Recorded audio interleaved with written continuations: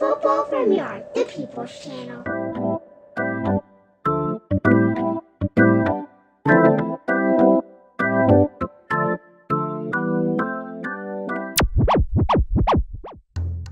Greetings, Football from Yard Massive.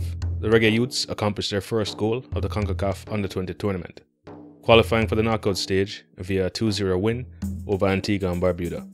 Jamaica got on the score sheet through a first-half effort from Zion Scarlett and a second-half penalty from Boyce-Clarke. With Jamaica needing only 1 point to secure qualification for the next round, coach Marcel Gale added more players to the midfield, transitioning from a 4-3-3 formation to a 3-5-2. Tarek Zimenez, Kobe Thomas, Devonte Campbell and Tyler Roberts were removed from the starting lineup from the previous encounter, and left-back Lamont Rochester was unavailable due to a red card suspension. Boyce-Clarke was in goal and captained the team on the night. Romain Blake, Luke Badley-Morgan and Jaden Anderson marshalled the three-man defensive line. The Canadian-based Anderson received his first start of the tournament. Louis Watson and Chad James also received their first starts on the left and right wings respectively. James had looked very dangerous in his two previous substitute outings.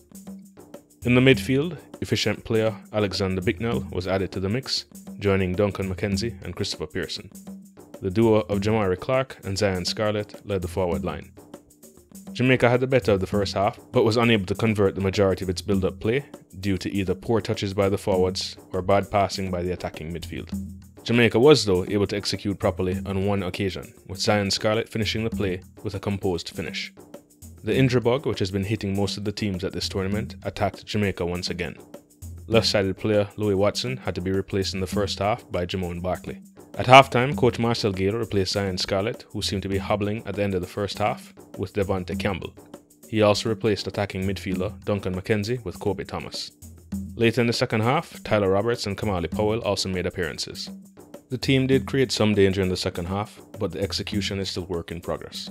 Devonte Campbell and Christopher Pearson both had good efforts stopped by the Antiguan keeper. The goalkeeper, however, was unable to stop Boyce-Clarke's penalty, which was as a result of a foul on substitute Tyler Roberts. While the performance wasn't a great one, coach Marcel Gale did make a number of adjustments that seemed to improve the team. The first change was a switch from the 4-3-3 to the 3-5-2. Secondly, the addition of Xander Bicknell to the defensive midfield position provided a more secure shield in front of the defense and quicker passing from deep areas of the midfield. Both the starters and the substitutes are still work in progress with regards to connecting in the final third, and the defenders also need to reduce individual errors. That tends to be the major source of pressure for the team. With the win, Jamaica ends the group stage on 4 points, securing the third place in the group and qualification to the knockout round. As the third place finisher in the group, Jamaica will face second place finisher in a group comprising of Mexico, Haiti, Trinidad and Tobago and Suriname. Haiti faces Mexico in their final group stage game on June 23rd, while Trinidad and Tobago faces Suriname.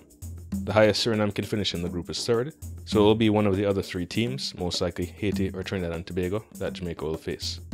Coach Marcel Gale seemed to make the right choices in this particular game and will need to do the same in the next match, regardless of the name or perceived pedigree of any player. Respect once again for joining. Linkage next time.